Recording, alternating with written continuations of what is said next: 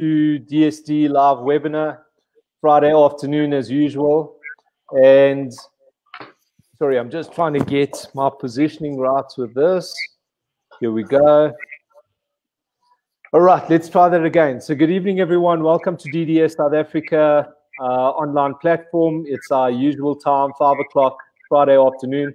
And this afternoon in particular, we're super delighted to have with us Dr. Eduardo Mahn. I mean, it's an absolute privilege having him with us. He's probably one of the busiest guys I know. And on that note, also probably one of the smartest and probably one of the nicest guys that we know as well.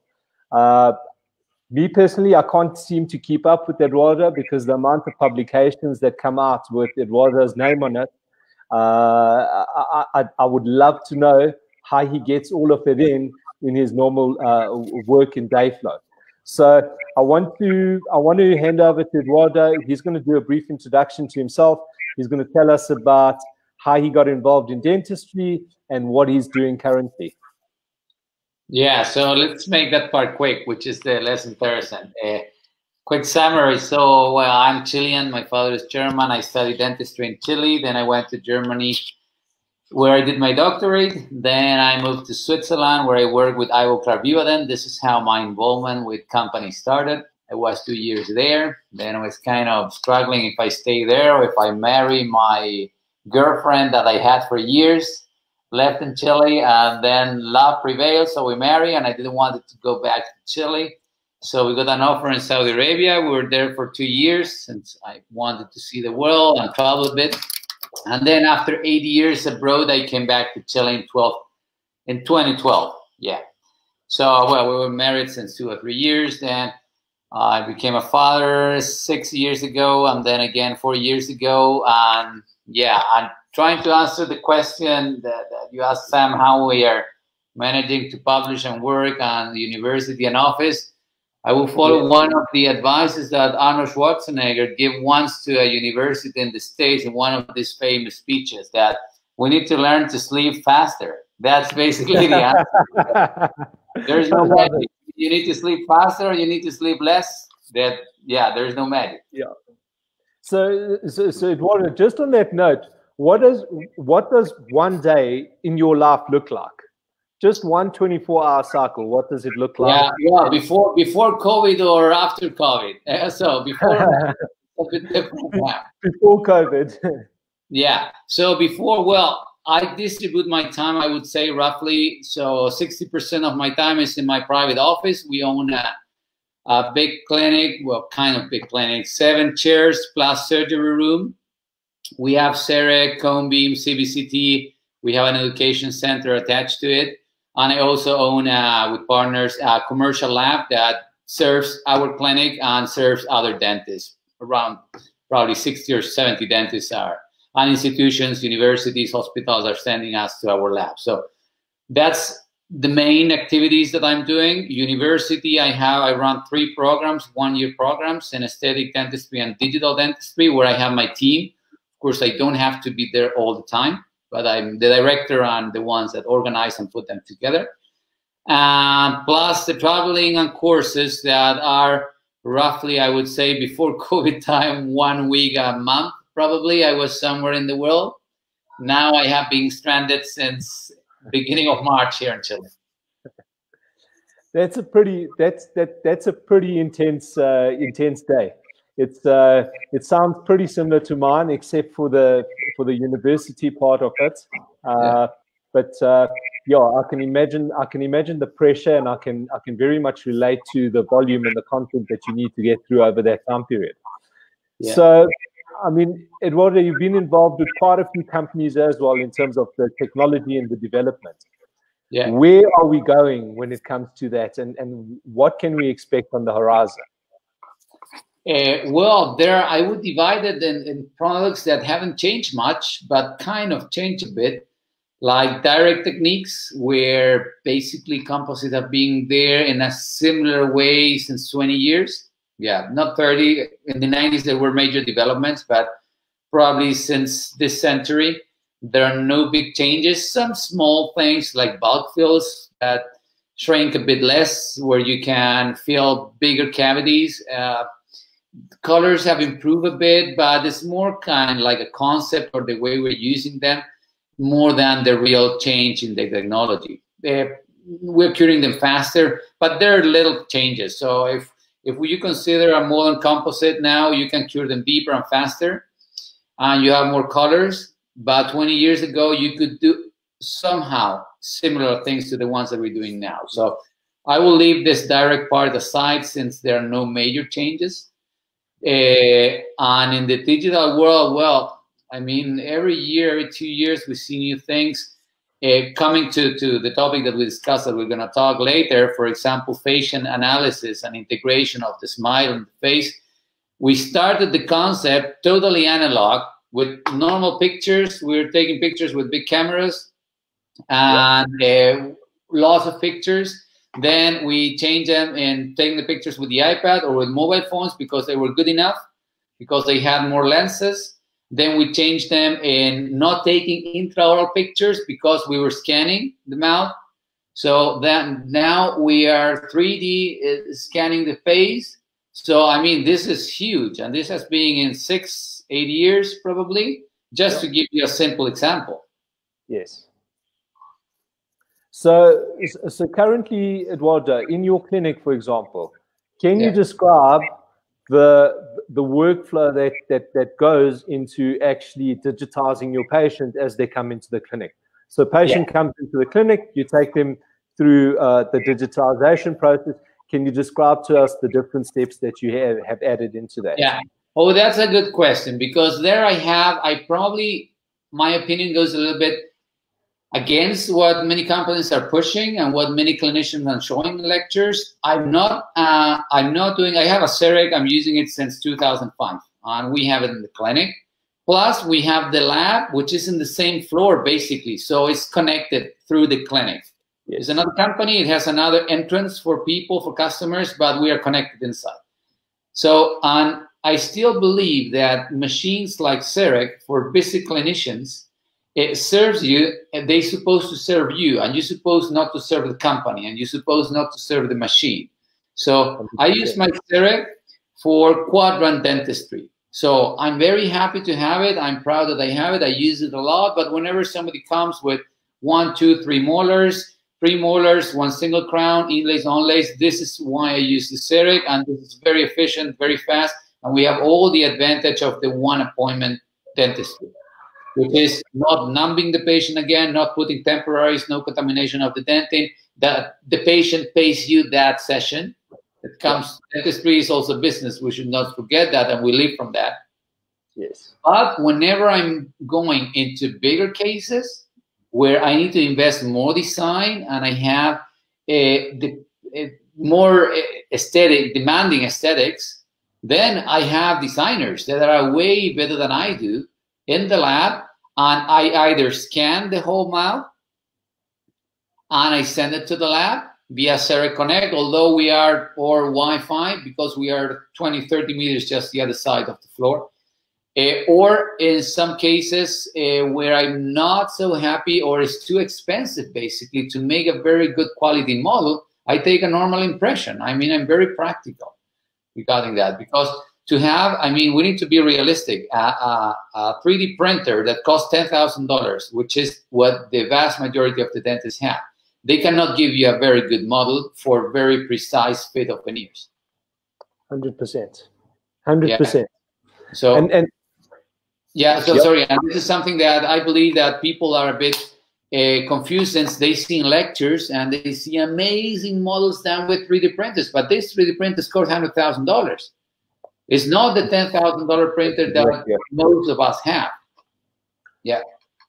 And I think that's an amazing point that you brought up, because I mean, with us as well, you know, when it comes to full contour restorations, and we've got a very similar working setup to you have in terms of the lab and the clinic and that sort of thing, and what we do and what cases we outsource to the lab, and we find with those cases, I mean, when we start doing like those fine minimal prep veneers and you want to fit it to a model, I mean, the 3D printed models are just not efficient with the level of printers that we have. And I mean, our printer is probably $20,000, you know. We've got some of the printers there that are probably $5,000 printers. but the quality is just not there. So in those cases, you know, we still go analog. We scan, but we take an analog impression so that we've got something to fit it to, and that way we get a good fit and a good seat. Yeah. In terms of your, from the facial scanning perspective, what have you incorporated into your workflow? Yeah, with facial scanning, since I don't see the real, I see the problems we were talking before we were connected here. I see the main problems in the way people take the pictures and the way people record what is being done. So I see there the problem, not necessarily in that we were taking a 2D picture or we were taking a video in the terms of diagnostic. Since if you have the 3D scan, when you have it, it kind of changed the perception that you have. The face looked different than the pictures.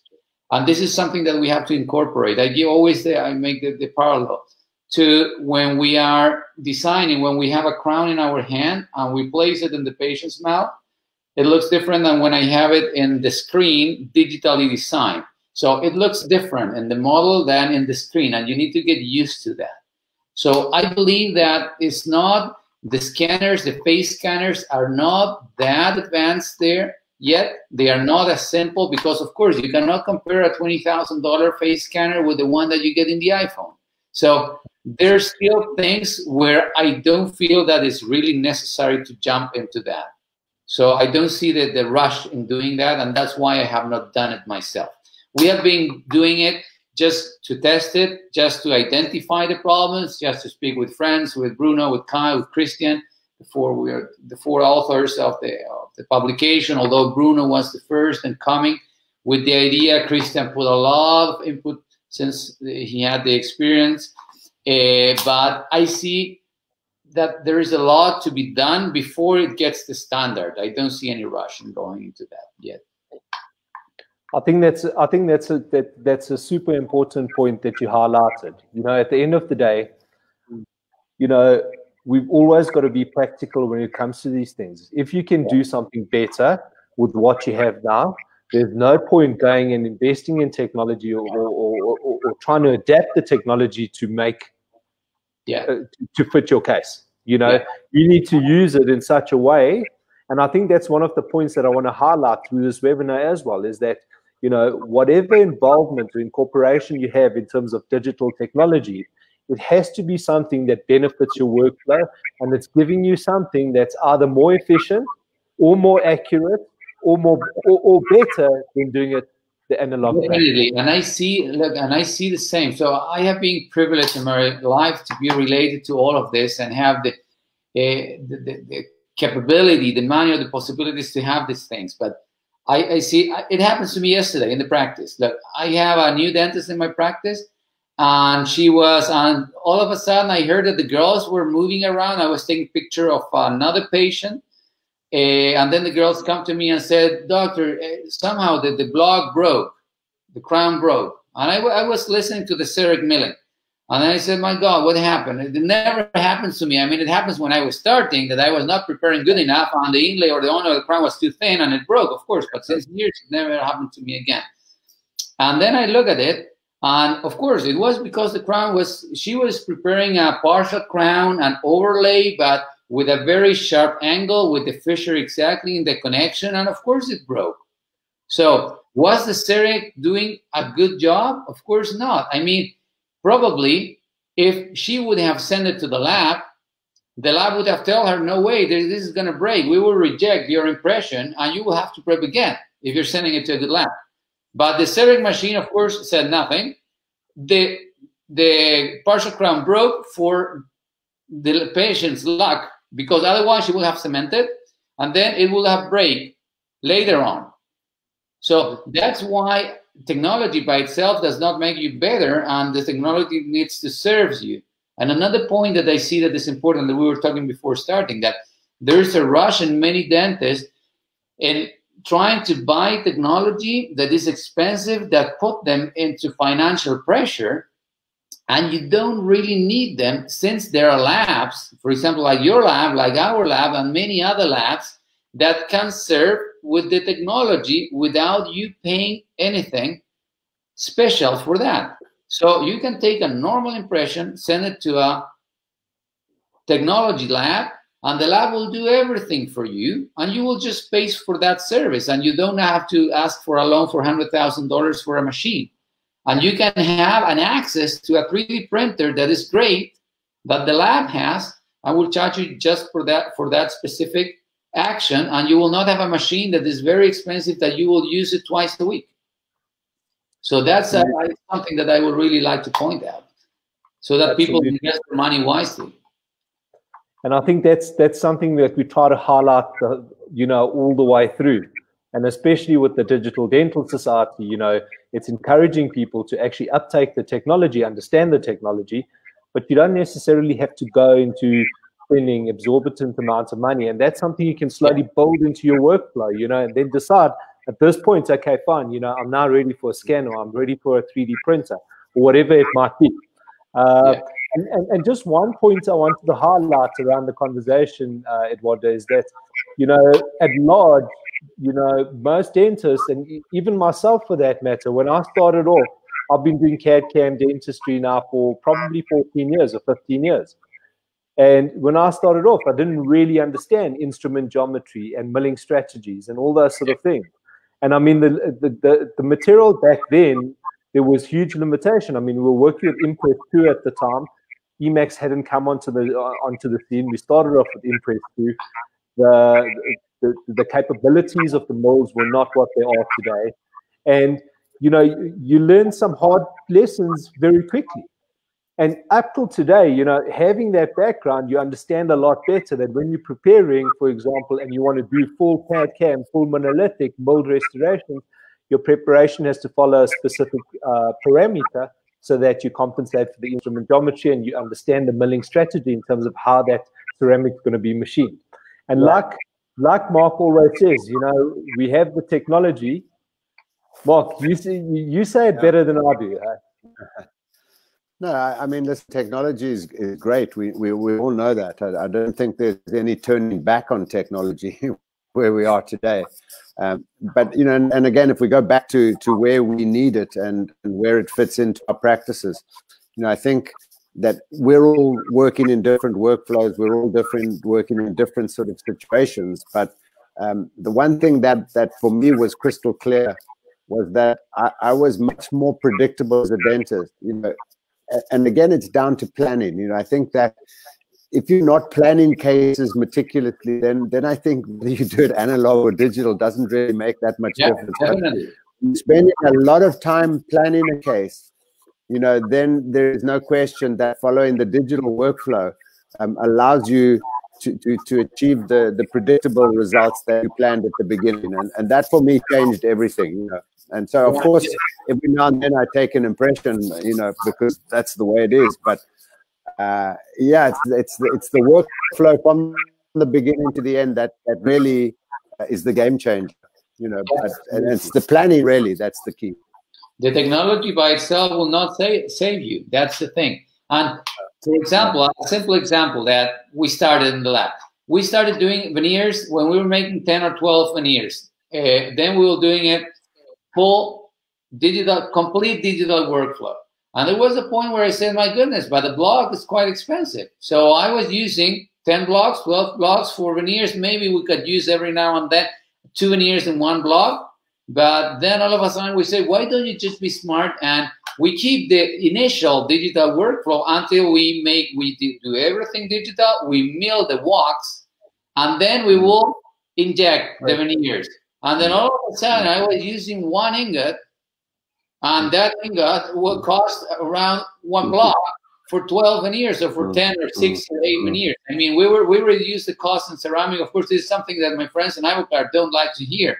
But we have been joking in meetings and restaurants after this, but they say, well, at the end of the day, I mean, you're free to do whatever serves the purpose. And that's why the company has always brought you these products, and we're selling blocks and we're selling ingots. And if we're using less blocks, you will use more blocks for inlays and onlays at the end of the day. So we're happy as long as you stay with Ivoclar. But this proves you how efficient if you're smart and you understand how it works. you can be mixing analog injection, basically, that is there since 30 years with the whole digital development. Absolutely. I mean, just on that topic, I mean, I had a case during the week, young girl, you know, she came in, I mean, she's 17 years old, she had trauma to the front, and I did a DSD design for her, 3D printed the model, did a silicon index, we actually did a clear index for her, and for that case, you know, it was easy using that whole digital workflow, but rather than putting in ceramic, I chose to do direct composites. So I had the mold, I had the design, it took 10 or 15 minutes, and you know what? We had an amazing, exceptional result, digitally driven, but analog delivered. So, exactly. You know, I love where this is going, because at the end of the day, practicality is key, and, you know, simplicity is key. And the minute you start integrating and you start mixing these things, you know, you get some amazing results out. And I think that's where the sweet spot lies. And I think that's the message that we want to get across. So, two areas I want to drive from this, Eduardo. The first area is in terms of Ivoclar, in terms of indirect restorations. Is there any development coming that we can look forward to? Oh, there is something that is great. Yeah, good that you brought that. Have you tried Sear Prime? I haven't. The new zirconia, because in many countries it's still not available. But people in Europe, I believe it's available in the States of Europe. Mark, did you try it? Yeah. So that I actually, when we were in lockdown, I did a presentation on Zircad Prime for Ivoclar here in South Africa. Yeah. So I've done many cases. It's amazing. Yeah, it's really a breakthrough that people don't understand. There are now 4 generations of zirconia. We were talking about 3. We can consider Sear Prime as a 4th generation unofficially. But the thing is that it happens to me here in Chile too, that all of a sudden the people, the distributors stopped bringing more opaque zirconia, and they were all selling translucent zirconia and ultra translucent zirconia, and all of a sudden my crowns were too translucent when we, for example, making crowns on implants, on implant buttons. Then I talked to my guys in the lab and I said, guys, I need something opaque again. And you can layer it, or we can see what we do at the end, but we need to have at least one opaque zirconia. I said, well, they're not bringing it anymore. And when people are sending to our lab, they don't understand when I tell them, well, what kind of zirconia would you like to have? I mean, zirconia? I mean, there are 3 generations of zirconia, and they're pretty different. They're very, very different. And Sear Prime is probably coming, and this is something that people didn't understand right. And let me summarize this. When glass ceramics came to the market, glass ceramics were great, were beautiful, they're still great, they're still beautiful, but they were too brittle. So Ivoclar came in the 90s with Empress 1. So, and then came with Empress 2. And Empress 2 was not glass ceramic, it was, glass ceramic, but it was lithium disilicate. It was not lucite grind force. And people said, yeah, but we want something more stronger. We want to bear something very steady, but something very strong. Yeah, and then Empress 2 came, which was lithium disilicate. But people said, yeah, but it's not as beautiful as Empress 1, the lucite grind force. And then Ivoclar said, well, guys, you want something stronger? You cannot win all the time. I mean, you need to sacrifice a bit to get something better. Yeah, and then Emax came, and Emax was an improved Empress 2, and then Emax with the LT, then the HT, then the MT, and it now is a huge thing, which is brilliant and is fantastic. But people say, well, but we want something stronger than Emax because it breaks every now and then. I want to make it go very, very thin. Well, then zirconium oxide came parallel, but zirconium oxide started to improve, and then many people changed it to zirconium oxide. And they're saying, well, but now zirconium oxide is kind of is too stiff, and you have now the generations, and now the very translucent zirconia is not as strong as the zirconia that I wanted, but the stronger one is too opaque, and Sear Prime appeared. So, and that's the thing, that now is probably the best combination, because you have zirconia of different generations, of different strength inside the same disc. So basically inside your final crown, where you will have a core that will be stronger and more opaque, and you will have the outer layers more translucent and less stronger, but more stronger than Emax. So Is it going to be as beautiful as Emax? Probably slightly less, but more beautiful than all the rest of the zirconias, and you will be able to go monolithic. So this is where it's located, and people did not understand that yet. So I believe this is a brilliant material that needs to prove itself. Of course, it's new, but at least from the theoretical point and from the development, it's really a great answer that is coming for filling the gap that we had between zirconia. So two questions around that I want to highlight. The one question is there any way of treating the fitting surface of this zirconia to enhance the bonding? And the second question I want to ask is it available in terms of the pack size? You know, is it a 98, 98.5? Is it a pack size that can be interchangeable with different milling units, because some milling units only take a specific size, other milling units take a different size? Yeah. So from the bonding point of view, as far as I understand, there is nothing special, nothing new. So I will refer to because it's zirconia, basically. The magic, the new thing is that the generations are mixed and the strength are mixed, and not only the colors mix, also the opacity. So that's the thing as far as I understand. So I will refer for bonding to, there is a very good article from Marcus Platz from UPenn that summarize all the knowledge that you basically have to know to bond zirconia. But in this regard, as far as I know, there's nothing new. Yeah. Okay. I don't know, maybe Mark, you know that better than me, but I believe that in bonding there is nothing special with zircon. No, not at all. Sandblasting, a primer and resin cement. You know, I think that's a standard protocol, and of course that article from Marcus is it's ABC or A. Yeah, this is a great article, and it puts it in really clearly. But still, you know, I mean, you know, I know that he and that group from the university are very in favor of, for instance, like Maryland bridges, and really, I'm talking not just full coverage restorations. They're advocating partial coverage restorations where there is no retention. I'm not so sure that I would have the confidence to bond, you know, zirconia in a kind of a complete non-retentive way as I have the confidence with Emax, to be honest with you. Right. Well, there are studies from Matthias Kern from the University of Kiel in Germany that are also doing that since years with good results, but probably with Germans works better than with Chileans. I would be I still prefer to take 1 week Maryland's Emax, and that works perfectly. Really amazing. As long as you have a good connector and a good surface, I really rarely see faders.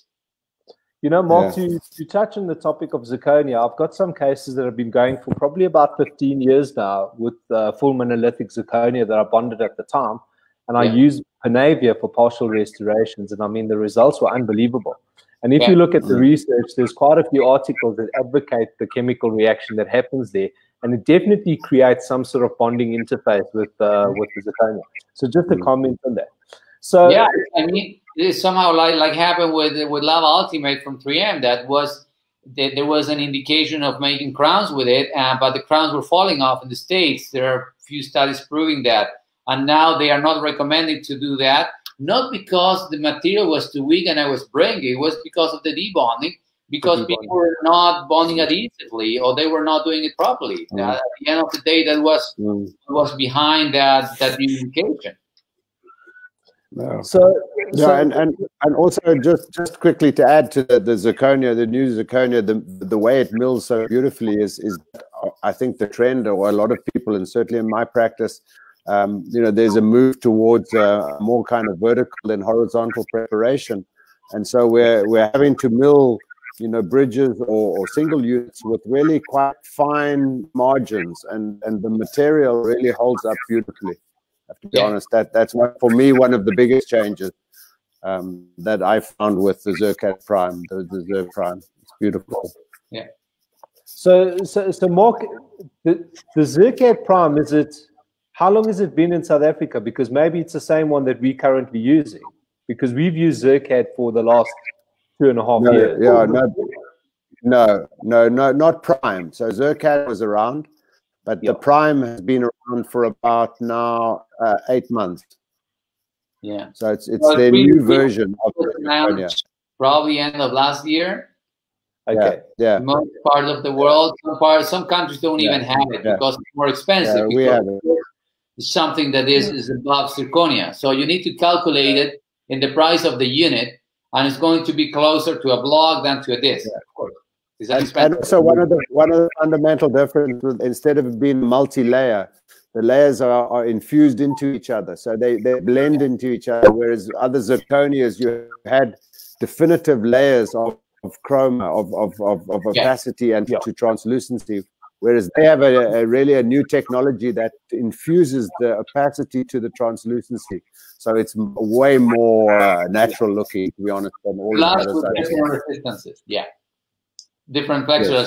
Yes, but yeah, it goes from, I think, 1,000, about 1,200 megapascals in the dentine shade up to 650 in the enamel shade. So the zirconia has a different strength as you're going through, but obviously you position the connectors, if it's a bridge, in the right place, which is super easy. Yeah. Good. So the next part of this, I pretty much want to start unpacking some of the analog workflows that we did and how we plan cases historically to where we are today. And I think we've already touched to some extent with that conversation in terms of, you know, the way we document the patients today, the way we scan the inside of the mouth, the way we create our 3D virtual models. And Eduardo, there are two of your more recent studies that I pretty much want to bring up. Yeah. So I first want to discuss the relationship of the transverse occlusal plane to the layperson's perception in terms of harmonious smile. Okay, let me share the screen so that we will put some images in our conversation, and our faces are kind of smaller on the corner. So we'll put more pleasant faces now. Yeah, so let me see if it works. You should see my screen now. Let's see how it works. Your entire screen. Okay, share now. Okay. Yeah, now you should be see my screen. Let's go through here. Yeah. So one thing that we realized coming to the facial flow topic, just a simple introduction for people that are not aware of that. The thing was that Bruno was, as I told you, the one first bringing this idea together, and then we jump up into the concept for the publication that the traditional facial midline concept has some problems because it depends on the midline that you use, the results that you're going to get. And why is so important to understand this? Because basically we don't have a facial midline. So you can consider half of the distance between the pupils or the commercial lines or the philtrum, or you can draw an average line between Nasion, the nose bridge, philtrum, and the chin. But at the end of the day, basically, depending from the line that you use, you can have different positions, and you're supposed to position your teeth in a different way. And we realized that when we were doing the DSD courses, when people were drawing the lines, that they were putting the lines completely different. And the whole idea was proven with this study that I will show you now, and we will jump into the can. That we published this a few years ago, and the idea was that in a symmetrical model, we shifted the nose and the chin slightly to one side, and we asked the people if they could realize if the teeth were inclinated or not, and deviated. And when the teeth were deviated to the other side of the inclination of the nose, they realized it immediately. And when they were deviated to the same side at the nose and the chin, they were accepting even 2 millimeters. This is a symmetrical model. When you do it in asymmetrical models literature shows up to 4 millimeters. That's why we did it in symmetrical, to really clarify the points. So, and that was, let me jump into this now. The vertical component of the facial flow that we published last year. And then we published this at the end of last year, beginning of this year. I don't remember exactly the date of the study. I believe it's here. Yeah, end of last year. So, and then this is what we compare what was happening with an asymmetrical facial model and a symmetrical facial model, as you see, and here. And we inclinated now the occlusal plane to one side and to the other side. And then we started asking the people in an asymmetrical and a symmetrical model what was going on. And what we realized was that people noticed that. So let me go to the summary. So when you have an asymmetric face, here you can see in the clinical significance, the occlusal plane should be as parallel as possible to the interpupillary line. But very often it is not. So the question is, if it's not, do we use the natural head position, or we kind of average the difference between the interpupillary line and the intercommissure line? And this is exactly what is our point, that we at the end, vertical, let me go back, at the end of the day, we don't have, go to a model here, yeah. So at the end of the day, we don't have a real midline. So we connect the dots, the 4 main landmarks, and we create a flow. We create an inclination. We create a tendency where the face flows. That's the vertical component, and this is crucial for the deviation of the midline, where we should put our teeth left to right. And if we follow this line to the green side, so where the line is going, we will tend to see less problems because we will have harmony. If we cross the line, we will have tension. And then we compare the horizontal lines, which the main one is going to be the interpupillary line and the intercommissure line. And we know that the interpupillary line, we don't change it, or it's very, very difficult to change, extremely difficult to change. And we will consider what happened with the intercommissure line or other horizontal lines to see how we're going to place the teeth if we are not changing them. That's very relevant. This is a concept for diagnostics.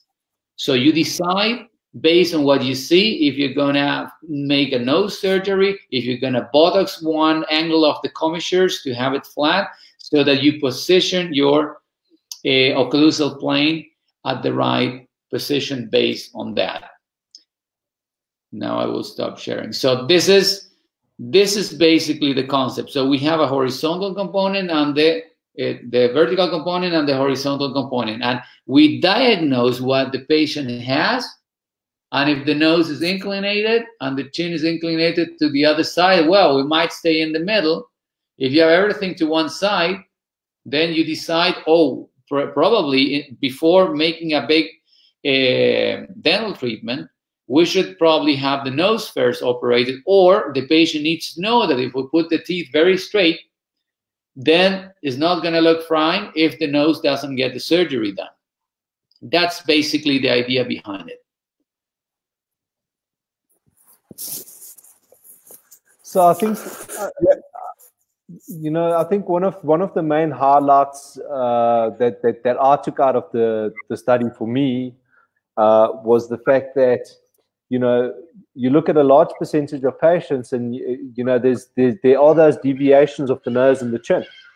Yeah. And you know, the minute and generally, you know, when you look at the orbits, you'll find that the orbits are generally symmetrical, and we can get an interpupillary line that's fairly horizontal. So that component is pretty predictable. Yeah. When we're looking at the transverse occlusal plane, we pretty much want to make sure that transverse occlusal plane is parallel to interpupillary line, and up to I think your measurement was something like 2 degrees, if I'm not mistaken. it's still conceived as okay, even though the chin and the nose were 3 or 4 centimeters out. Yeah. So, and you know, that's the whole beauty of actually being able to digitize these patients first. So you do all the analysis, and it allows you to communicate it with the patient to say, okay, fine, you know, let's do a mock-up. Let's see what it's going to look like, and let's see if we can somehow or the other compensate for the deviations that are there. Yeah, and I mean, because it's complex to create a concept like this, because I mean, you want to simplify it, but you don't want to oversimplify it. But if it's not simple, people will not apply and they will get confused. So just to summarize, let me share another case. Look, so, and as now I'm sharing, yeah, as I told you before, so we published the vertical component, and we're trying to create a classification and a step-by-step protocol so that for everyone it's really easy and understandable. We had a meeting last week, and after the webinar we did with Christian, we stay around 1 hour, 1.5 hours discussing, and you can see here, look, this is something, this is a, nobody is seeing this. Look, this is the horizontal component, this is a draft of the new article, and here on the right side are all the points that we discussed during this 1.5 hours. And it's not that simple. Look, we have so many things that we want to consider. And so step 1, step 2, step 3, 4, 5, 6. But at the end of the day, it needs to be simple. And there are so many factors that for example, should we consider 4 horizontal lines or just 1 or just 2? And this is what we're trying now, based on many, many cases, trying to find. Now, look at this. This is a very good case that shows this. Imagine that this patient doesn't want any surgery. She doesn't want to have anything fixed besides her teeth. So with the classic analysis, she has one eye higher than the other one, if I look at true horizons. That's why we believe that natural head position is what we should consider. And if I'm going to put her new teeth, based on ortho, veneers, whatever, this is not relevant at this point of the discussion because this is diagnosis. But on the contrary, if I analyze her from a more organic, biological, and natural way, her natural head position, this is how she looks at me most of the time, like the second picture. So I will base on the interpupillar line, and then I will connect my 4 landmarks, and I will create a flow towards her right side, so the left side of the screen. And if I now analyze the intercommissural line and how I suppose to leave the occlusal plane or interincisal plane or canine plane, probably this is how I should put her teeth. And this is going to look way better than if I put them totally straight based on the classical analysis. So, and if I look at how she looks now and how these teeth were placed, they're following now the facial flow, and therefore following now the horizontal component, and I left them slightly inclinated following her natural asymmetries, respecting the green and the red side. This case, I believe, that summarized quite precisely the idea of what we're talking now. That was an amazing result, by the way. And it just shows how taking that and following facial and working with the facial flow, I mean, it's really an amazing result. Yeah, and I, you know, and also I'd like to, and we've all been there, that our patients are as able to analyze these small discrepancies as well as maybe someone who's been qualified for 30 years. So this is a visual thing. This is not something that we can, as dentists, you know, kind of step behind, because these patients, the moment they see it, they get this analysis straight away. So it's super important, because this is, you know, for us often a big investment. And, you know, to be honest, for a lot of dentists who aren't planning, if you think about this logically, these teeth can either be straight, but most of the time they can either be slightly canted one way or the other way. And this is happening for dentists who are not doing planning. And I think that really, over the years, a lot of cases went really badly wrong because they were slightly canted towards the side of tension. And no one really understood why this case looked so terrible. and everyone was so unhappy, but it was just that it was ever so slightly going against the flow of the face, you know. And so the article really has, I think, helped many people understand that even just a slight discrepancy, as long as it's in the right way, is not a problem. But as soon as it goes the other way, it's a catastrophe. Yeah, that's a big thing. Have it natural. Some people just see a patient and have it natural. Other people don't have it. But this is important for the lab. I mean, the lab needs to have pictures. The lab needs to have the scan. The lab needs to have a face scan. I mean, whatever, 2D, 3D, 4D, but just give the lab something, not just an impression, not just, and again, the same. Digital is not saving us, because if you send an intraoral scan, it's basically the same than the silicon impression. So you're not helping the lab with just a simple intraoral scan. You need to add some pictures or a face scan. Yeah. So and we'll get into it and just have one question, because obviously for some patients as well, and I think that hopefully we're going to have a chance to chat about it, but you know, that's been my experience, that if I take maybe 3 different photographs, so maybe a rest and a sort of half smile and then full smile, the flow is even changing as we're looking at the photograph. So it becomes really that we have to understand that one photograph is not going to be enough for us to make a decision on facial flow.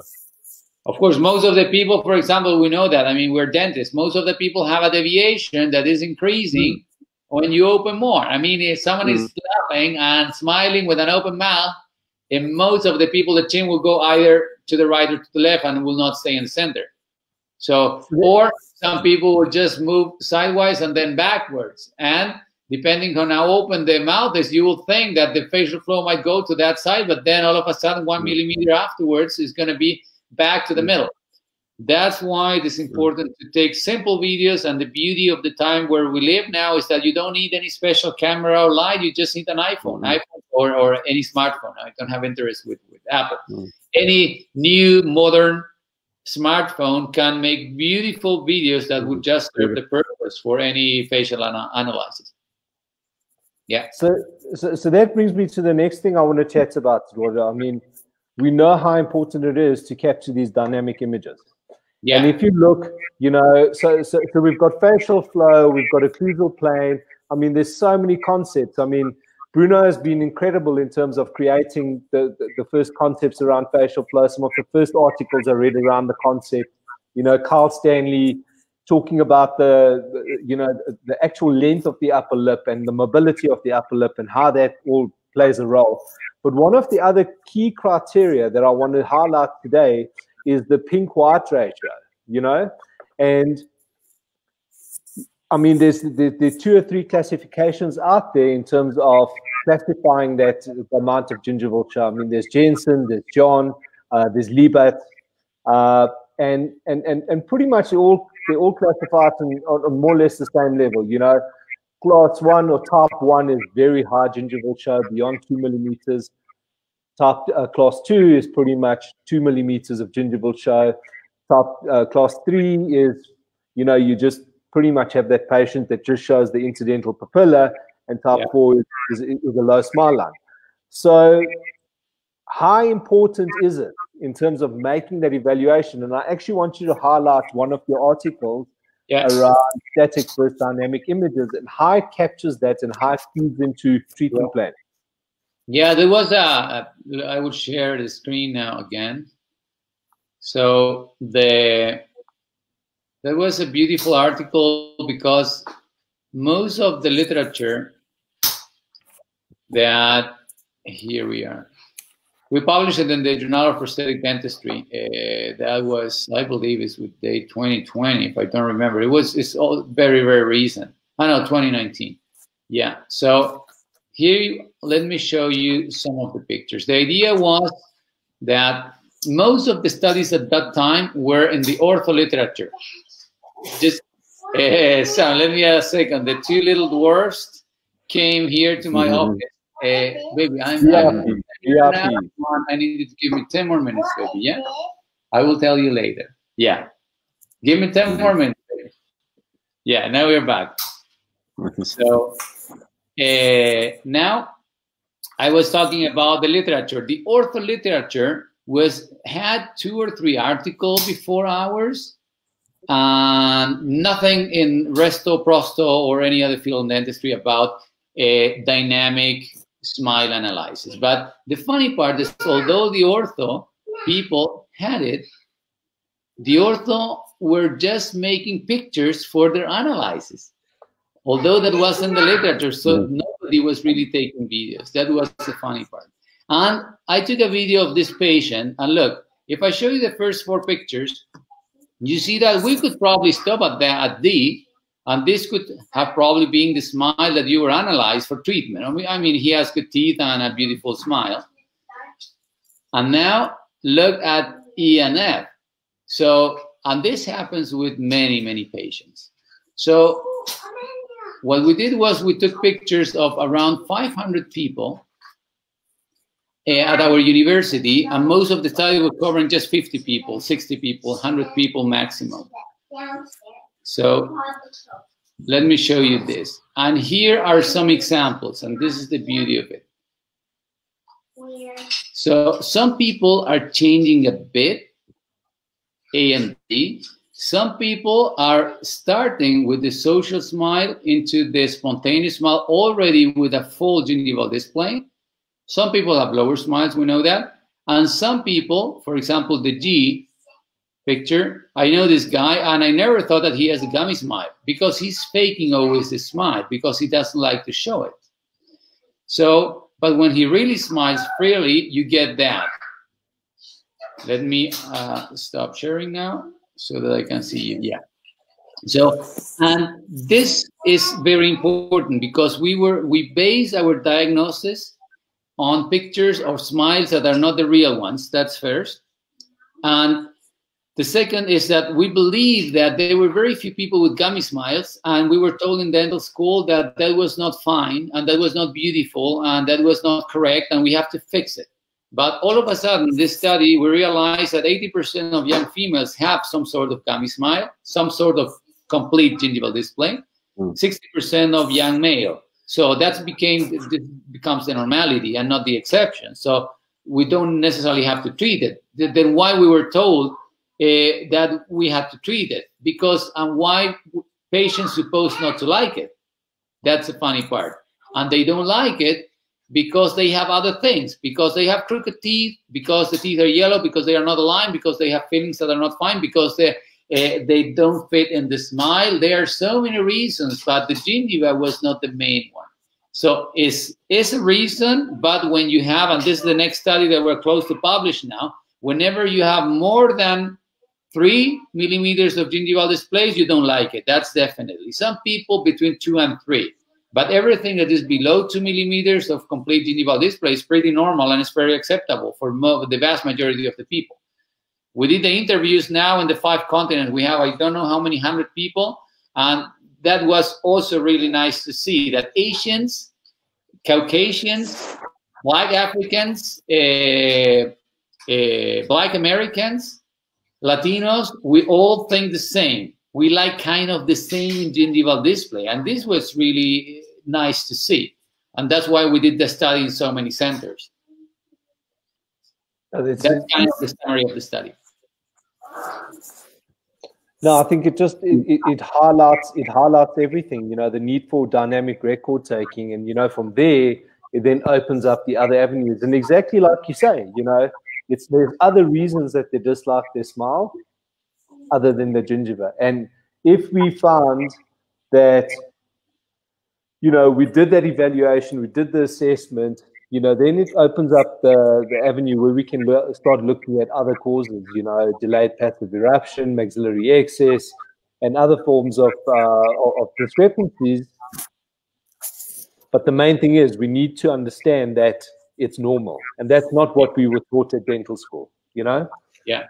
So on the last notes, geez, we've already gone for almost an hour. On an ending note, unbelievable. Jesus, that's why it's 1 hour and they are feeling it now. Absolutely. So just on an ending note, I just want to, you know, how has this whole COVID thing affected you guys, and you know, what's happening on your side with the university and with the clinic? Well, university are closed. We are trying to come back with free clinic work. Well, I don't teach undergrad, so it's just a postgrad.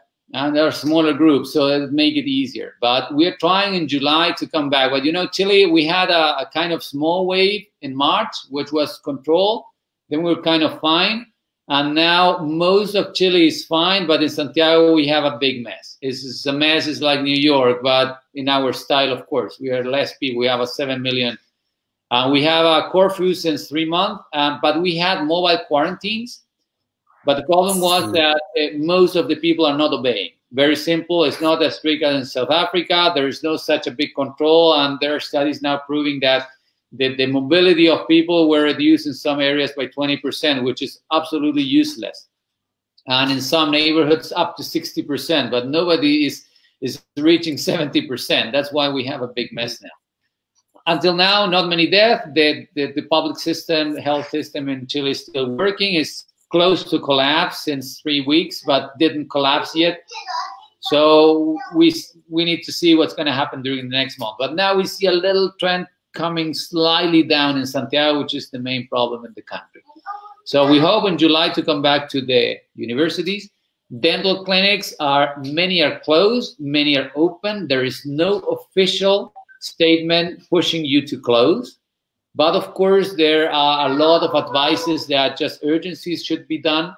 And that, of course, we need to keep all the health and biological measures that are worldwide kind of the same. That's our situation now. Yeah. I'm sure. So just one question that I have, which what's the population of Chile, by the way? 17 million. 17. That's quite similar. We have 7. One 7. Yeah. Okay. And how many dentists do you have in Chile? Oh, in Chile, we have one of the worst or best rates of dentists. It depends from where you see it. We have around 26,000 dentists. So we have around 1 dentist per 600 people. That's crazy. Oh, wow. That's a lot. That's crazy. That's a lot. Yeah. So, how many dental schools then? What was the number? I missed the number. We have around 26,000. So to give you an example, Germany has around 75,000 dentists for 84 millions, with 3 times our income per head. So it's really, we have really a lot of dentists.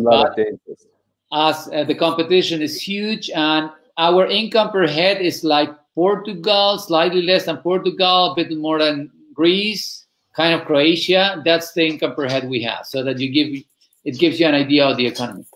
Yeah. But I mean, that's crazy. You know, in South Africa, we have just under 60 million people, I think. Is that right? And we have, I found out yesterday, we have 5,000 working dentists. Imagine. No, here in Chile, it's crazy. So, but at the end of the day, I mean, as I always say, the problem is the competition is not the dentist, is that people don't have the money or don't see the necessity or the importance of having dental treatment. I mean, even for us, if all of us, 26,000 dentists, would work all day long, we will not be able to help all the population with all the dental problems that they have. The problem is that most of the people don't have the money. Or some people that have the money don't see it as a priority. It's not the number of dentists the problem. Even with 50,000 dentists in a country like us, we could work 10 years long to heal all people. That's not the problem. Right. In every country, although that's another message that I would like to give to the people, it doesn't matter how poor your country is or how wealthy your country is. There are always good dentists. There are always leading clinics. We know that. There are good clinics in Portugal. There are good clinics in Argentina. There are good clinics in South Africa. It depends on how you strive, how the drive that you have to do that and to push. And in some countries, might be easier than others, but you will always, in every country, have good clinics. I mean, I have seen good clinics in Peru and Bolivia that's supposed to be poor countries. And I have seen really shitty clinics in Germany or in the States, things where you don't want to go in. Yep. So, True. yeah, it depends from how we see dentistry and how we position ourselves, and it is very simple. In cases where dentists might not have the money to open a big clinic, you can enter in a big clinic as an employee and then make your way through. I have seen many examples of that. Yeah, maybe this COVID situation is a good opportunity for us to kind of not to reboot our profession, you know, to make people aware of really the importance of oral health. You know, maybe this is the opportunity that we've been missing, because, you know, for many years we've been on this mission to do restorative, whatever it is. But I think maybe this is a great opportunity for us to reboot the profession a little bit in a slightly different direction. And two simple, just two simple ideas. Let me share the screen again. So I believe that it might be a shift that was already going on. The dentists, historically, we have always been working by ourselves in little clinics. And probably now is the last push that we need to understand what we need to come together, either as partners or employees, but bigger clinics are the option because you can control everything away better. So let me show you, this is our clinic. So let me, now I believe, now it's gone. So of course for us, the social distancing is easy if you have such a waiting room. That is the thing. And we have, the elevators are coming like a penthouse inside the clinic, and we have our own parking slots down. So if you have this infrastructure, of course, it's much easier to work, and you can have, instead of one single dentist, have a single clinic. I mean, 5 single dentists can come together and have a bigger clinic. I mean, the math is very simple. And this is what I encourage young colleagues to do, that instead of trying to be independent, that is going to be more and more difficult just to come together. And 100%. Yeah, let me show you just one. No, I agree that. Sorry, tell me.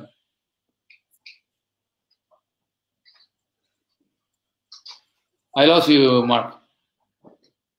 Yeah, no, it's fine. I keep telling dentists that really, if I was them, we have a fairly big practice as well. We have lots of few chairs, and I keep telling dentists that if I was on my own somewhere right now, I would go to all the opposition and I would say, guys, let's forget about being opposition. Let's just join everything into one big pool. Really, it could be.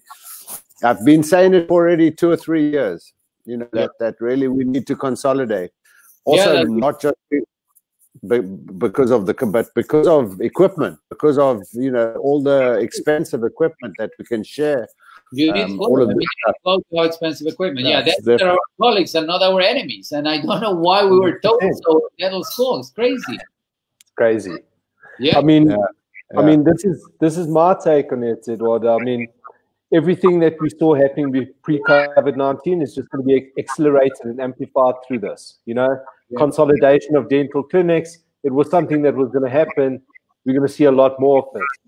Becoming efficient, limiting our hours, slowing down our work. I mean, all of it is now no longer, oh, we should be doing it. We have to do it. So if anything, you know, I think there's going to be great positives that come out. And, you know, on that note, I don't want to keep you any longer. I know that you've got other commitments. I know you've got waiting. I'll show you the last thing. Like, let me show you. Because... So I've got something really interesting for you, because the reality is you'll be surprised when I tell you that in about 6 months, it will be my anniversary of being a dentist for 40 years. I've been practicing. Congratulations. 40 years. Really, Mark? It's crazy, I will become 40 in a couple of months.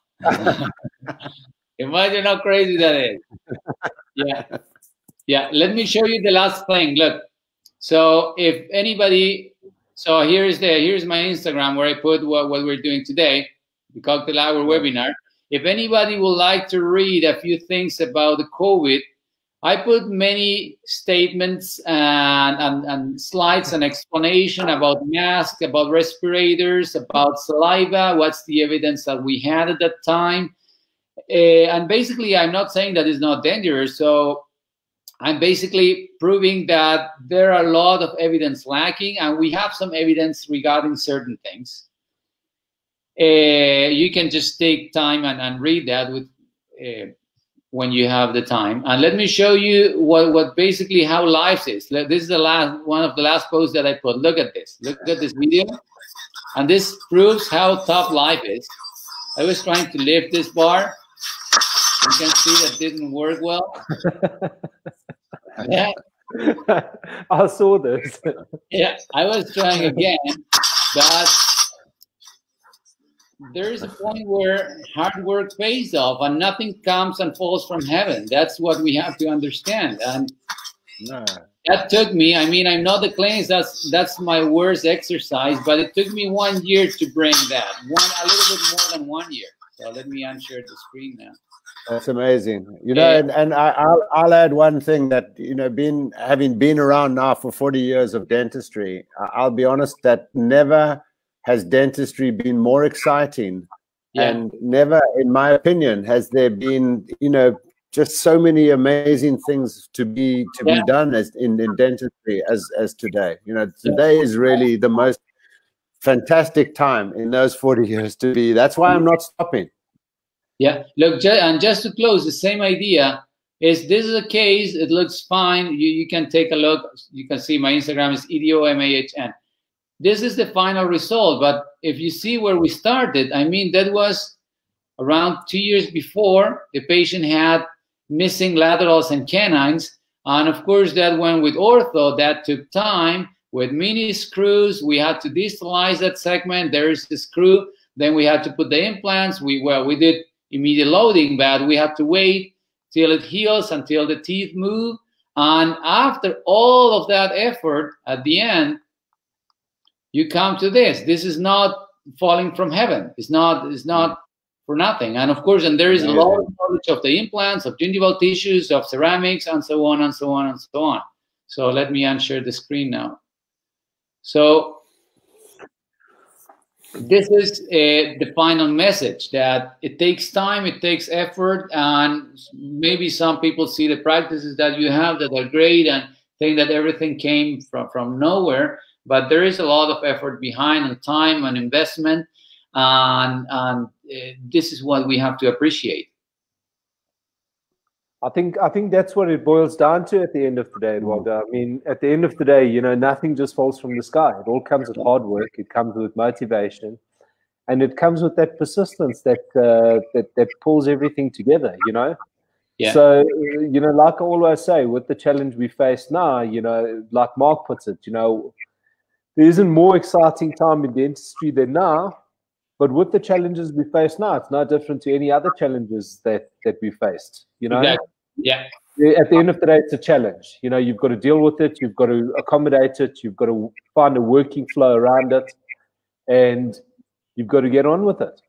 Yeah. But I must tell you, for all of you that are watching, you've got to go and follow Eduardo's Instagram profile. But even more exciting has been his Facebook profile, because, I mean, through the COVID-19, from about the last 2 or 3 months, he's probably one of the guys that kept some sanity going for me, because he would research the articles, and when you go through his feed, you'd find big circles around his articles saying nobody died. My best post, Eduardo, my best post was the one where you said, you know, aerosols are so bad, we should all stop practicing. People are going to have no more teeth. Yeah. And no, it was really funny. Yeah, really, I mean, it's never, of course, it's risky. I mean, I can get sick if I'm treating patients, not only from COVID, from other things too. Now we have COVID, and this is probably a little bit more dangerous than other things. And zero risk means no treating patients, but this is going to last for a while. So if somebody is able not to work the whole year, I mean, that's great. I'm fine with that, but I'm not. So That's the thing. Yeah. So Eduardo, once again, thank you very much. Yeah, really thank you. appreciate your time. It's been an absolute honor. And Yeah, all of you that are watching. Yeah, if any member would like to have the studies, just share my email, or I don't know how to write it here in the live comments, but you can just share with it, or people can contact me per Instagram privately. That's fine, and I can just forward the studies that we discussed today. Thank you. Here we go. Oh, that's great. Yeah, privately. Yeah. And we'll pop it onto our Facebook page as well, so that I hope to see you in South Africa one more time. Yeah, it was amazing that trip. I was thinking with my wife yesterday. I was not a father at that time yet. My son is becoming 6 now, so it was more than 6 years ago. And my wife was not pregnant, so 7 years ago, at least. Okay. So we'll definitely get you back. Where were you when you arrived? Where did you start? It was probably 2014, because my son was born in 2015. So probably it was 2014. 2014. How time flies. So here's the deal. We look forward to having you over when we finally get to have our next DDS conference. So I hope that I will survive.